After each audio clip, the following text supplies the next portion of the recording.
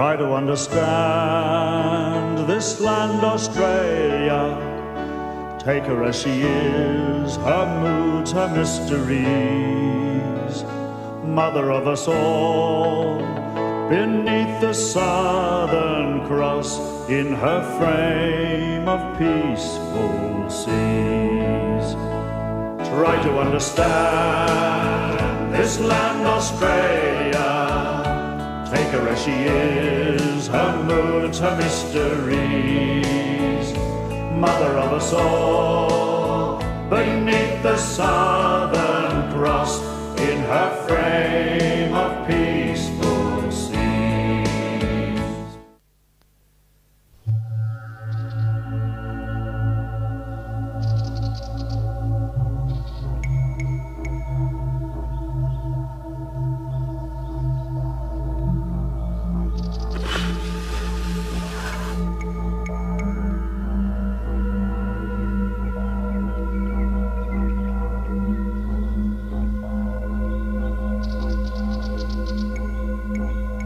From the moment human curiosity was born, we started to look at our world in a different way, as a place of wonders, marvels, and mysteries.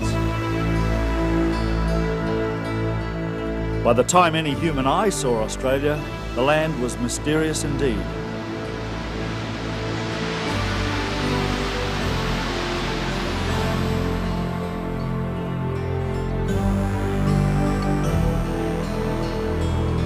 Australia had drifted alone for over 100 million years. Time had worked some amazing tricks, puzzles of nature that still challenge both the eye and the imagination.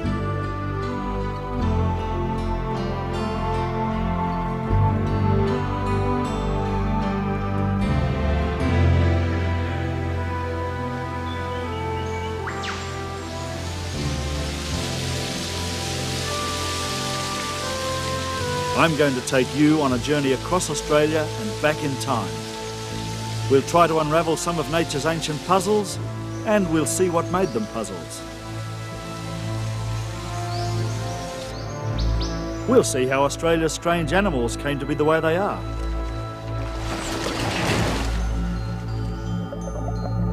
And we'll explore an incredible mystery that is just starting to be solved. A mystery of how long human beings have been in Australia.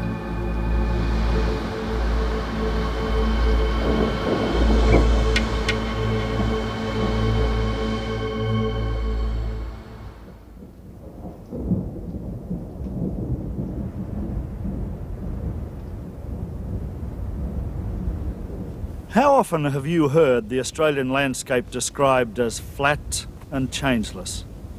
Flat it may be, but as one of the oldest landscapes on Earth, nature has been given time to make it anything but changeless.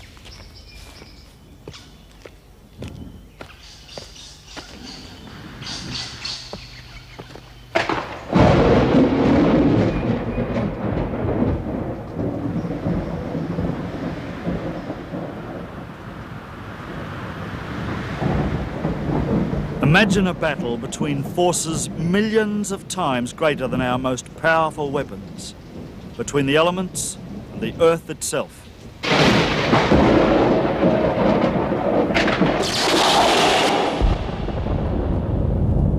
Sometimes it erupts into open war, but mostly this elemental battle of storm, flood and fire is fought by stealth.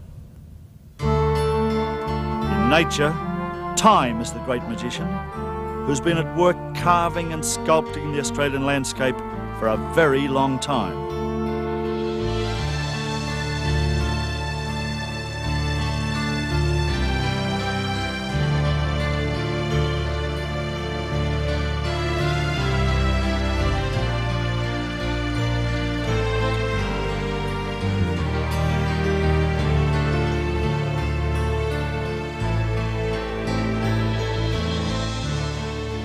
In the remote north of Western Australia lie the Hamersley Ranges. At 3 billion years old, they're among the world's oldest mountains. Once they were as high as the Alps or Himalayas. Today, they've been stripped to the bone. Remarkable not for their towering heights, but for their deep gorges.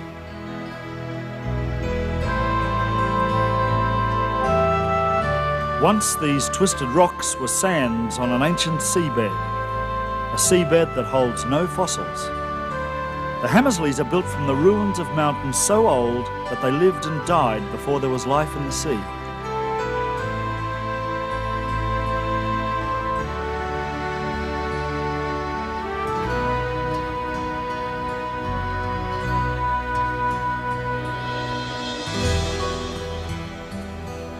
Further north of the Hamersleys in the Kimberley region are the Bungle Bungles. Not Australia's oldest, but certainly her strangest mountains. Here, your imagination can really go to work. Minarets, domes, an ancient city preserved in stone.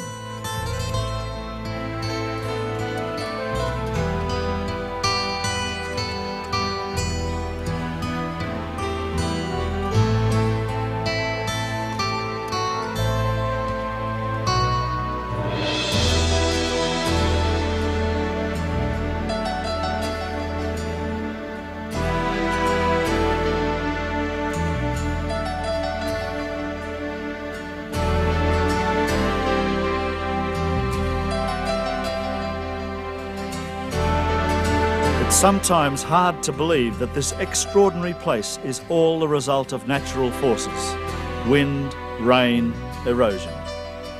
And the same forces that created Australia's most remote natural wonder also created the most familiar, the Blue Mountains, on Sydney's doorstep.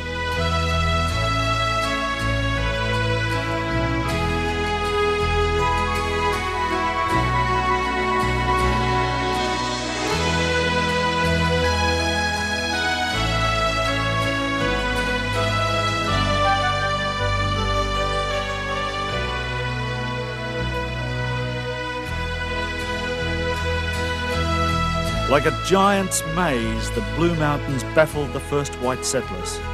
These sheer walls and deep canyons blocked their way inland. It took them 25 years to find a way across.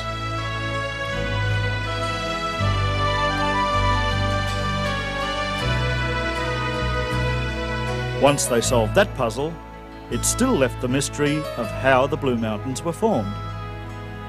What great force had pushed the cliffs up or dragged the valleys down?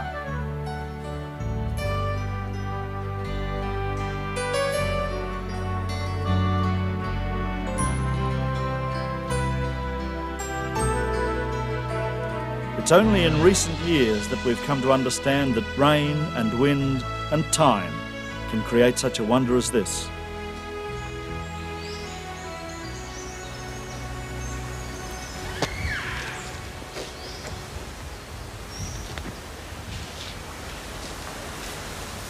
The trouble is that nature's timescale is just so different from ours.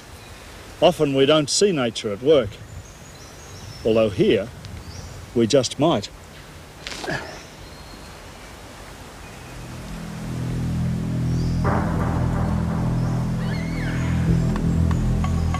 Hanging rock is literally hanging by a thread. It won't hang forever, and when it does go, it won't go quietly.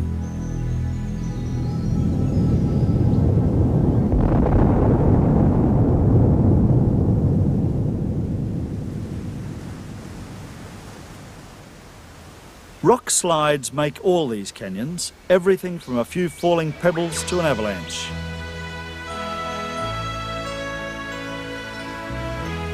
All of it headed down to the sea, in fact, back to the sea, because the Blue Mountains started life on the ocean floor, but they were pushed out of home, forced up, 1,000 metres above sea level.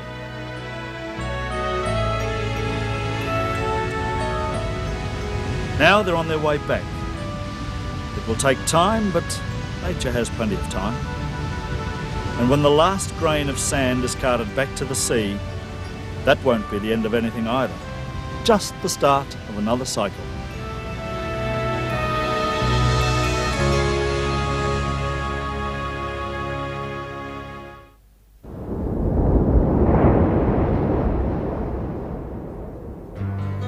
The Great Barrier Reef of the East Coast. Not one, but a series of reefs running 2,000 kilometres north to south.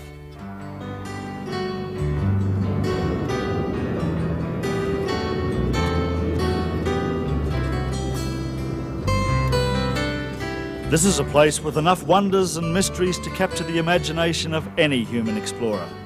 In fact, a treasure house filled with the jewels of the sea.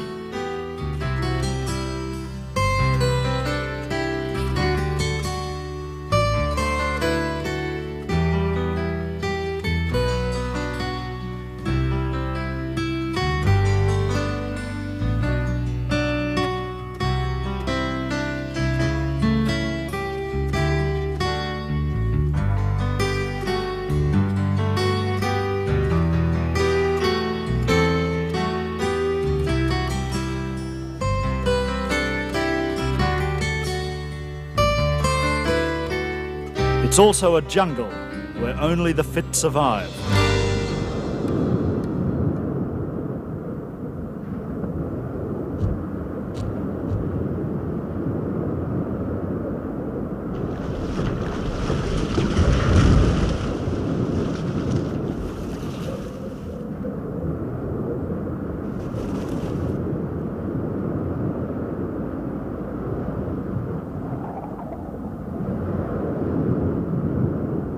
The barrier reef is the world's biggest living thing. It's also the fastest growing. It's amazing to think that 20,000 years ago, this was all still dry land. A million years from now, it could well be dry land again.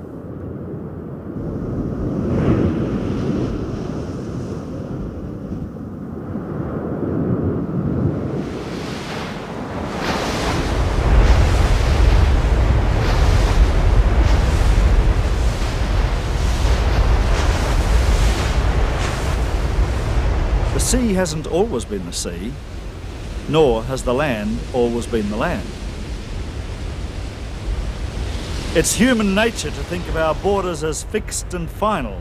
We don't see the shape of Australia change, but it has, and it will again. In fact, we've been invaded by the sea several times, and when it fell back, it left behind some of our strangest puzzles.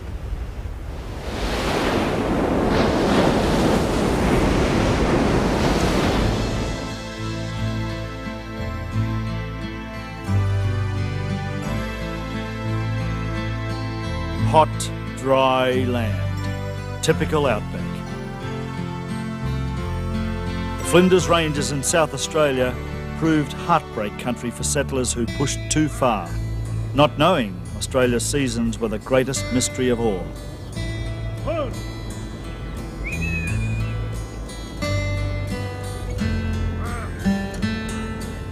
This is not the sort of place you'd expect to find sea fossils. But here, on the tops of these mountains, that's exactly what they did find.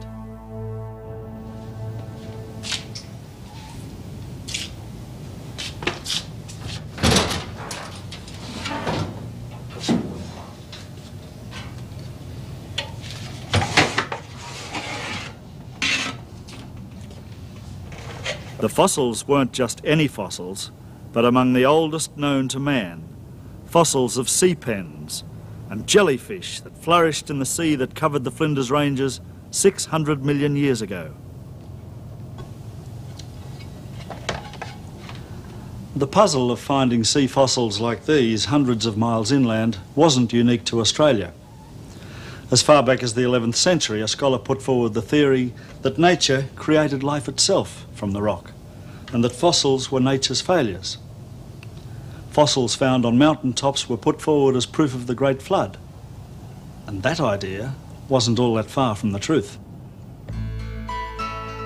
We now know that waves not only lapped the shores of the Flinders Ranges, but the ocean rolled 1,000 kilometres further, all the way to Australia's heart.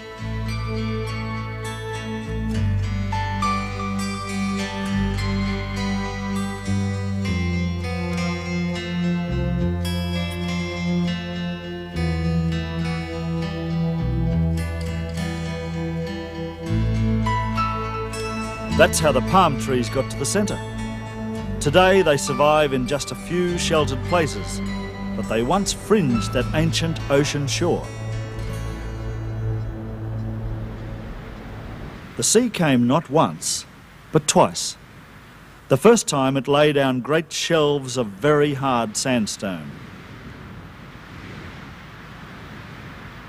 By the time it came back, they'd cracked into blocks, tipped on their side and changed into islands too hard for the sea to destroy.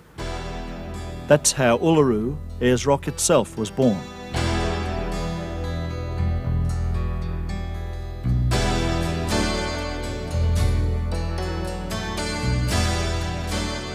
Like a giant pebble in an ocean of sand, the rock is a feature in itself. No wonder it's become one of Australia's premier tourist attractions.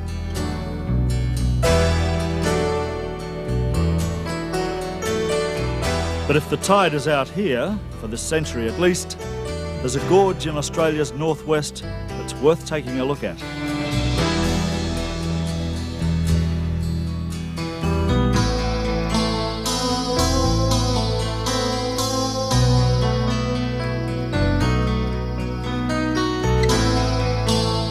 This is Geeky Gorge, where the Fitzroy River cuts through the Kimberley region, a favourite haunt for crocodiles.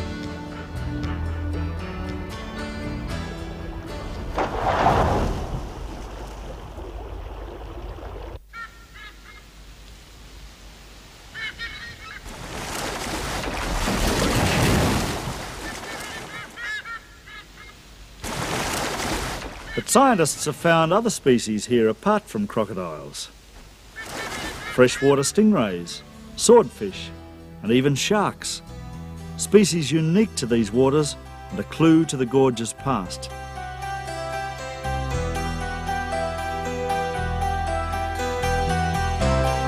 This limestone ridge, now far inland, turns out to be the ruin of an ancient coral reef, as big as the Great Barrier Reef, but 20,000 times as old.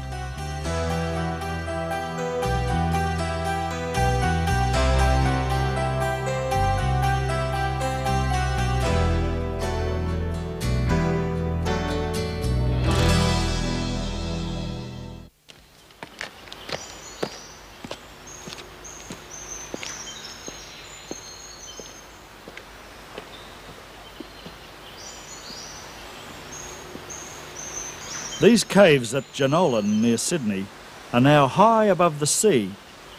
But believe it or not, this too was once a coral reef.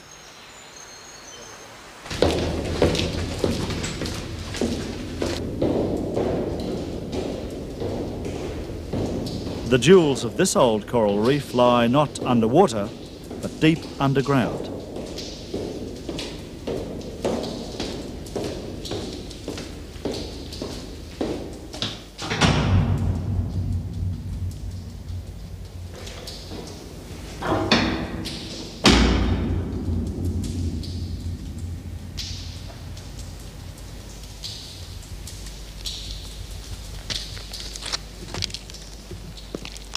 It's hard to believe that caves weren't made to be looked at, but the only thing that isn't natural here is light.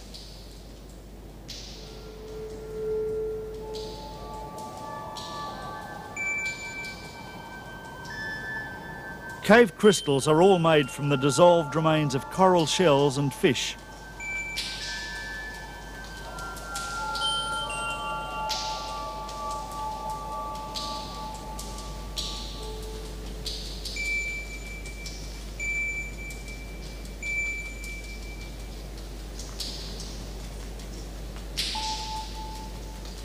It's still a mystery as to how and why these form. They're called helictites and can grow to an amazing 1 metre in length.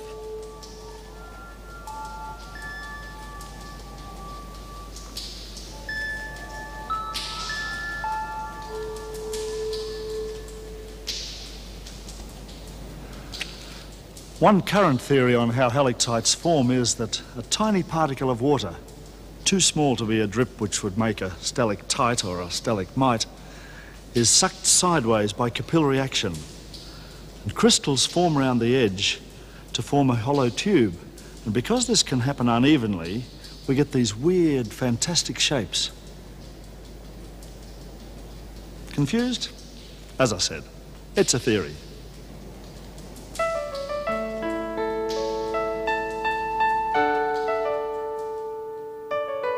Nature's beauty belies her awesome power, and that's what I want to look at next.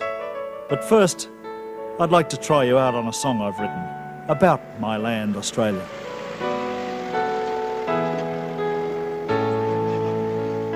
Try to understand this land, Australia. Take her as she is, her moods, her mysteries. Mother of us all, beneath the Southern Cross, in her frame of peaceful seas. The shimmer of the midday haze on endless inland plains.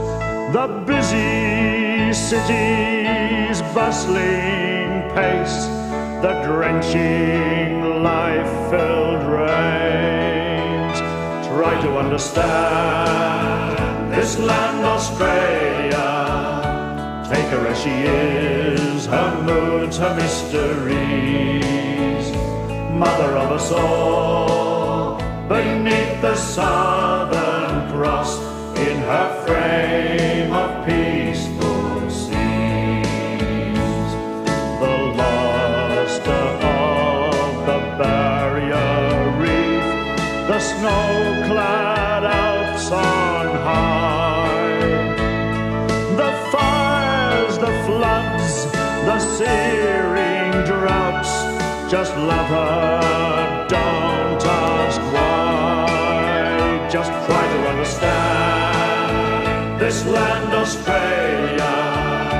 Take her as she is, her moods, her mysteries. Mother of us all, beneath the Southern Cross, in her frame of peaceful seas.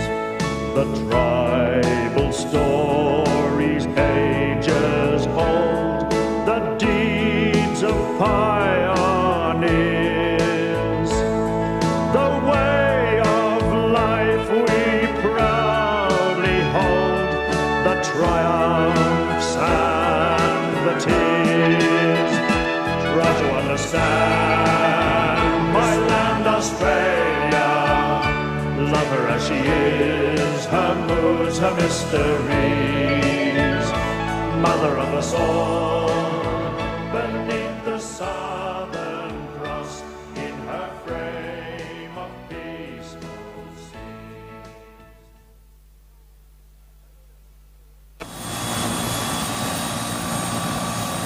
Nature has shaped and scarred the landscape in many ways, but our biggest and strangest battle scars are on such a scale they can only be viewed properly from the air. But maybe that's fair enough, because the forces that created them also came from the sky.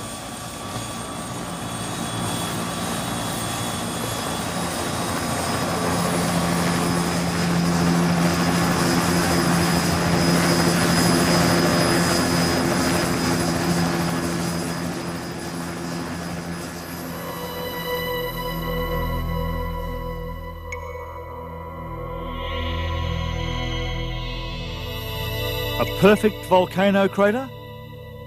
The only problem is, it isn't. When aeroplanes started flying over this remote country, Wolf Creek was seen for what it really is, a meteorite crater.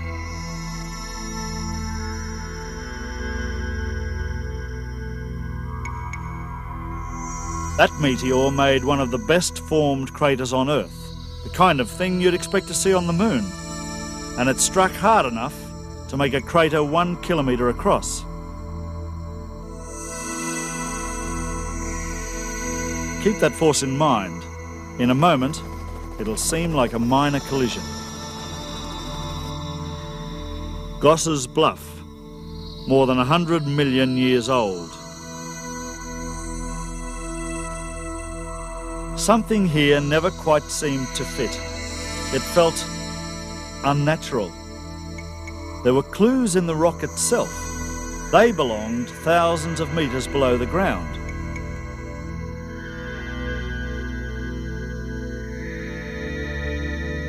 In 1965, Gemini astronauts were asked to photograph Goss's Bluff from space. Their findings confirmed what scientists had begun to suspect.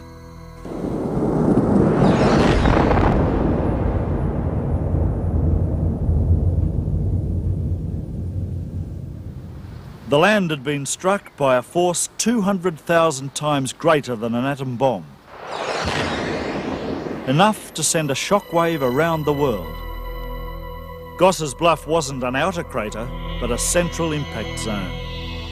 The outer crater, now worn away, was 25 kilometres across. Almost certainly what struck here wasn't a meteorite, but a comet from beyond the stars.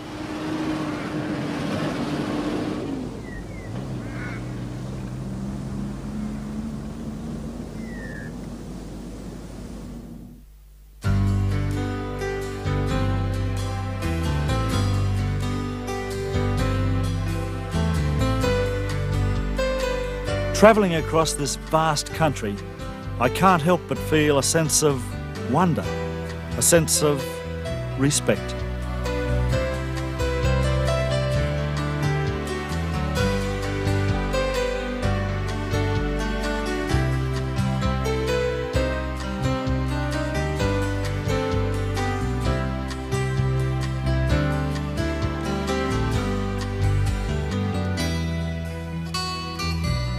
If much of Australia's landscape is the oldest in the world, then her seas also contain the oldest life forms known to man.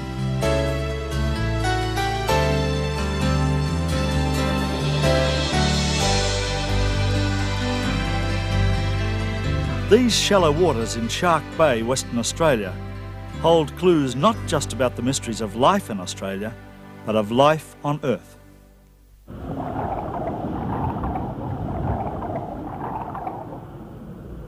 What looks like rock or coral here is really nothing of the kind. They're stromatolites, stone cities, but living stone. So old, they make ancient species like the reptiles seem like babies.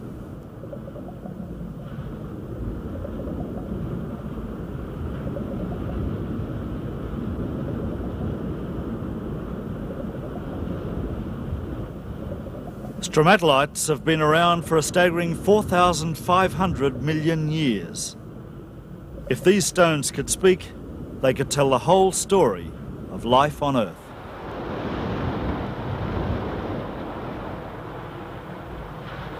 In cross-section, stromatolites look a bit like marble, made up of millions of tiny fossilised creatures, too small to be seen with the naked eye. But don't underrate them. All life forms, not just Australia's, owe them a great debt. By extracting oxygen from seawater, they created the atmosphere of our planet, the very air that we breathe. So they were just as vital to my friend here as they were to you and me, to plants, animals, the lot, everything on Earth. But if we all started off as stromatolites, life got a lot more complicated later on. So much so that by the time scientists got to Australia, her animals and plants were the greatest mystery of all.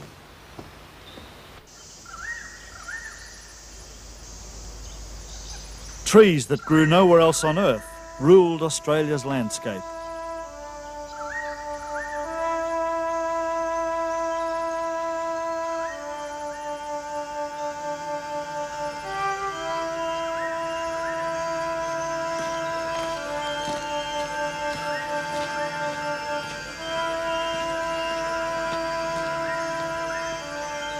Shrubs with unfamiliar shapes and colours even looked primeval.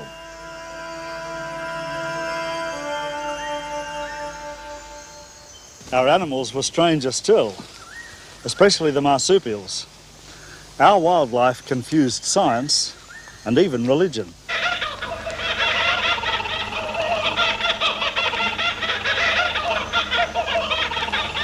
Some people began to speak of a second creation. Where were the kangaroos on Noah's Ark, they asked. Oddly enough, the truth was very much like that story.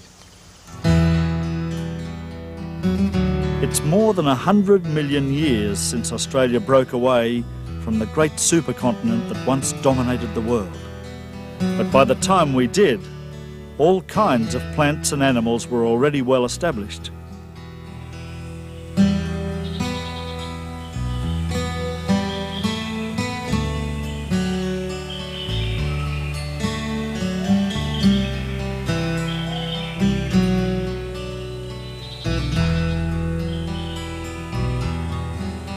No other continent stayed as isolated as ours. We literally became a lifeboat, a Noah's Ark, for a whole raft of plants and animals. Life in Australia evolved in its own distinctive way for over 100 million years. That isolation saved many ancient species, including the marsupials.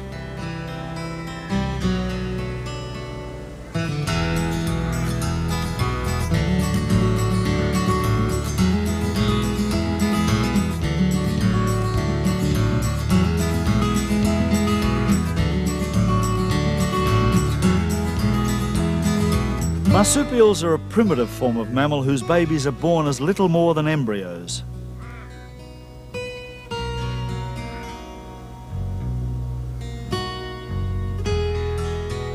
It's a risky journey to the safety of mother's pouch. That's why scientists think marsupials lost the race for survival on other continents. But in isolated Australia, they both survived and flourished.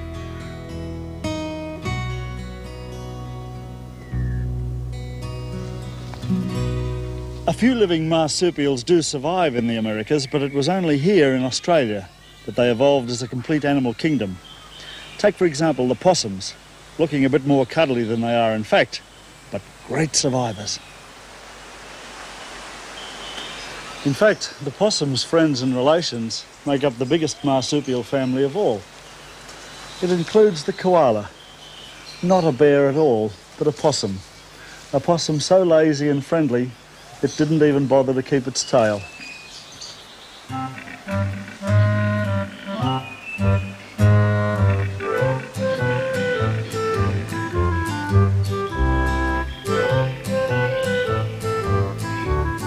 This is Matilda and Melanie.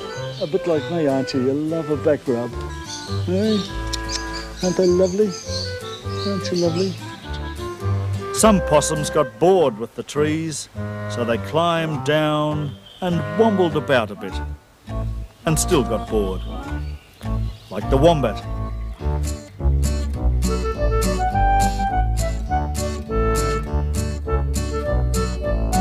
And a bit put out when they couldn't climb back up the trees. To show they didn't care, they burrowed instead.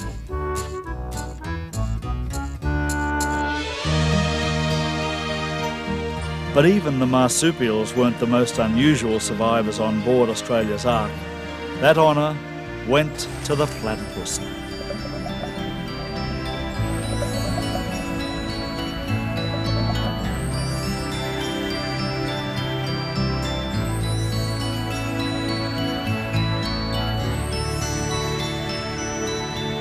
What can you say about creatures like this? Aren't they just marvellous?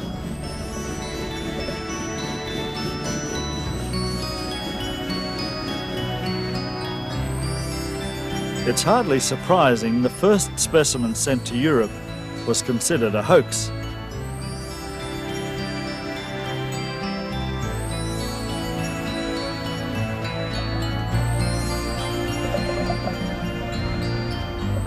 The platypus, and its only close relative, the echidna, may be the most primitive of all mammals, the missing link with the reptiles.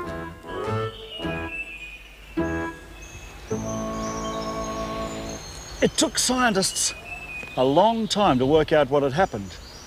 In fact, the whole theory of continental drift wasn't proved until the 1960s. When I was a kid, it wasn't even a respectable theory.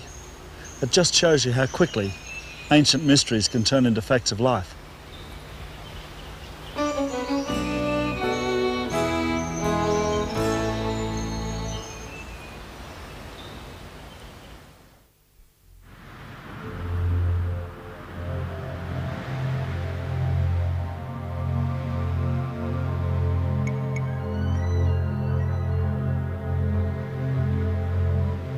The Aboriginals have been in Australia for a very long time.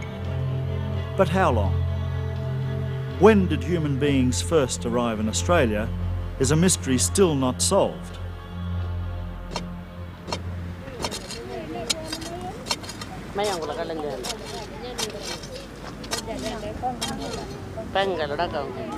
Aboriginal culture, legends and art stretch way back into prehistory.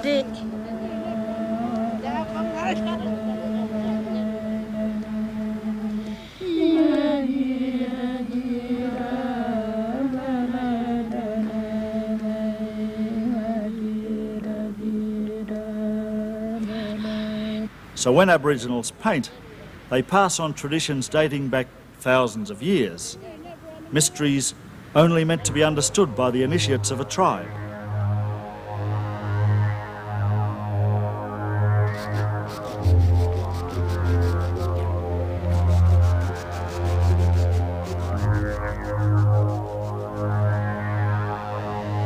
In rock shelters, the Aboriginals have kept secrets and carried legends across millennia. Some of this art is so old that even the Aboriginals themselves don't know who made it or what it means. Some believe they weren't made by mortals at all, but by spirits at the dawn in what they call the dream time.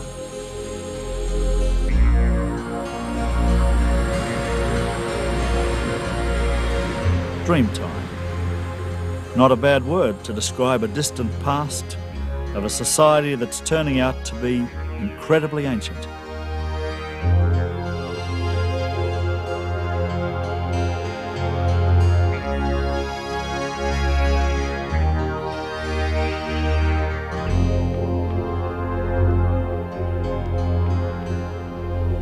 The biggest breakthrough on Australia's first people came almost by accident, with an extraordinary discovery in the western desert of New South Wales.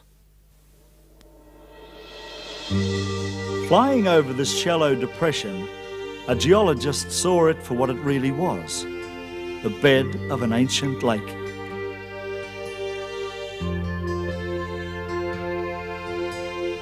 This is, or should I say was, Lake Mungo, and these sand dunes once lined its ancient shores. Today, with the water long gone, the dunes have a remarkable story to tell.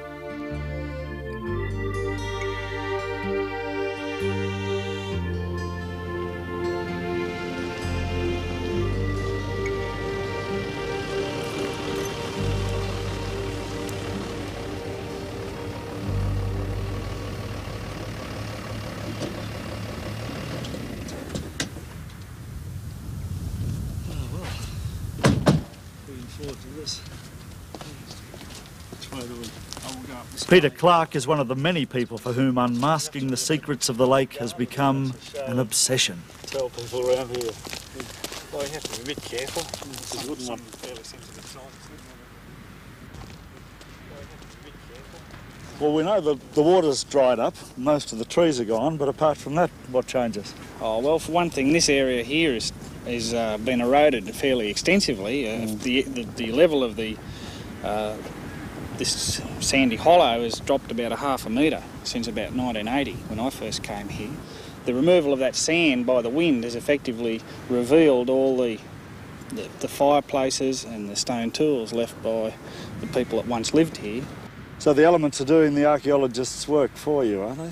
The wind's acting like a giant vacuum cleaner. It's sucking off the sand and just leaving the hard, preserved pieces of stone, which have all been brought here by Aboriginal people.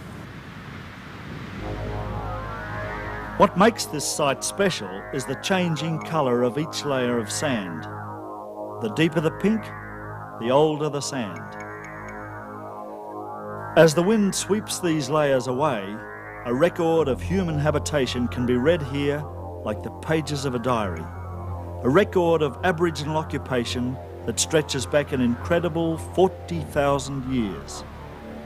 Double the time most people thought Aboriginals had been in Australia. Even the smallest, most uninteresting looking piece is a story to tell. Yeah, You can see, can't you? That'd be the makings of a knife or a... Yeah. Most of the tools you find here have got little secondary retouches on them, and they were used for woodworking. There's just so much here on this site. For instance, look at this bits of bird egg, probably swan or duck. Oh, yeah. Goodness me. Is this the same then, this bit? Well, there's a little burnt piece. It's brown-black in colour. It suggests that it was thrown back into the fire, just like we'd sit down around a fireplace if we were eating boiled eggs and flick pieces off and flick it into the fire. Oh, goodness me, eh? Let's leave them back where they belong. Great stuff, isn't it? That people were hunting here tens of thousands of years ago is confirmed by finds like this. The skull of a giant marsupial, now long extinct.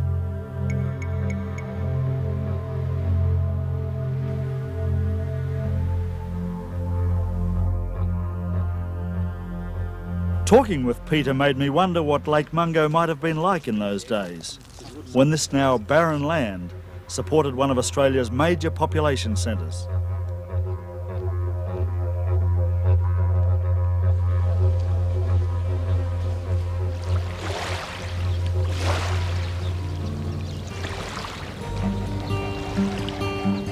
"40,000 years ago, Lake Mungo was 9 metres deep and teeming with life. Permanent rivers fed the massive freshwater lake.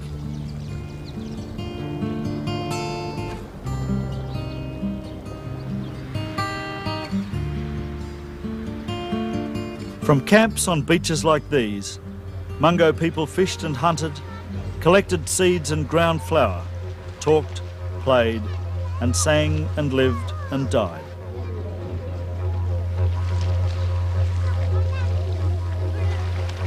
Society flourished here for an incredible 20,000 years. Then, as the lake dried up, they moved on, leaving only a record in the sand. Where we're sitting here, we've got a scatter of fish bones, burnt fish bones, which are 34,000 years old. A mere 34,000? 34,000 years old. Yes, not, you can prove that? Yeah, this site's been radiocarbon dated, and what's happened is that a group of people here have come to the edge of the lake. They've collected fish from the edge of the lake. Probably they were dying because the water was getting salty at the time. They brought the fish up here, sat around fires and cooked them. And there are literally hundreds of fish covered over here by this clay material. So it's fairly awesome to think that we're sitting at a spot where people were sitting 36,000 years ago, isn't it? That's right. This part over here, this black ash is the charcoal remnants of the fire. That's all that's left of the wood, right? And the rest of these little fragments here. Surely there's a wood here. Bone. No, that all the little pieces like that you see are bone. There's no wood survives. The only wood is in the charcoal of the fire. And these are ear bones. They're the fish's ear bones, and from those ear bones we can tell the type of fish, the species of fish. We have golden perch, Murray cod, and also we've got mussel shells. So it was a bit of a smorgasbord. It wasn't just fish. There's the odd emu egg. Got emus, kangaroo, all the small animals that lived along the areas along the edge. Waterfowl, perhaps in the water. You could hang the shingle up, couldn't you? Yeah. What would you call it? I don't know. I guess you could call it the oldest fish and chip shop.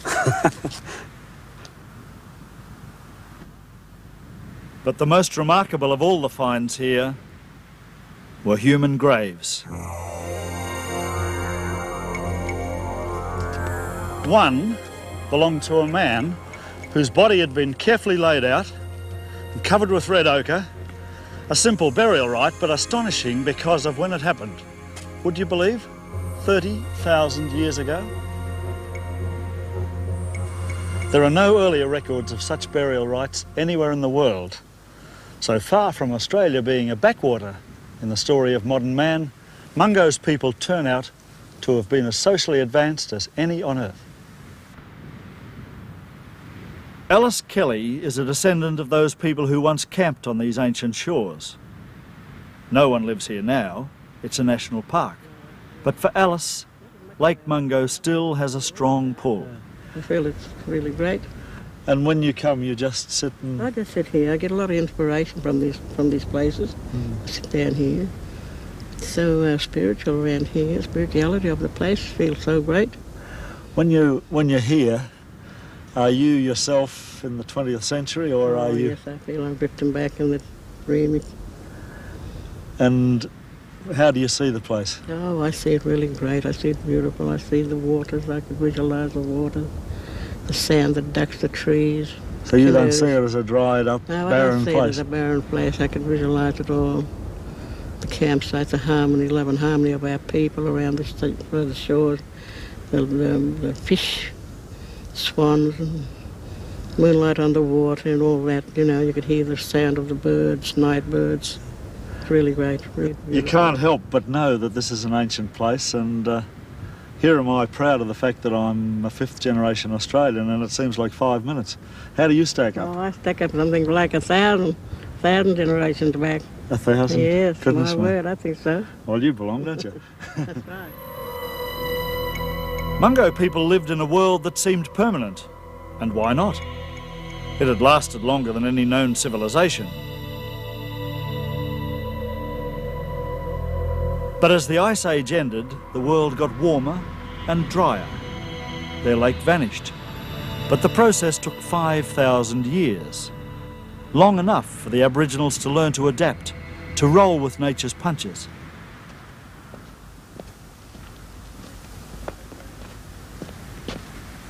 As I walk through this incredible diary of history, I can't help feeling there's a lesson to be learned from it.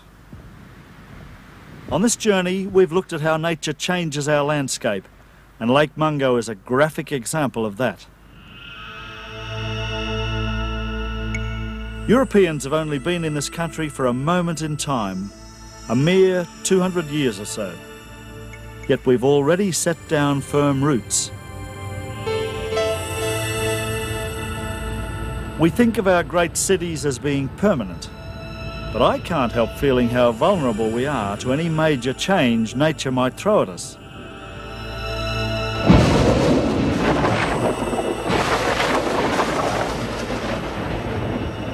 After all, with the passage of time, this could be any one of our major cities 40,000 years from now. Will we be able to move on as readily as the Mungo people did all those years ago?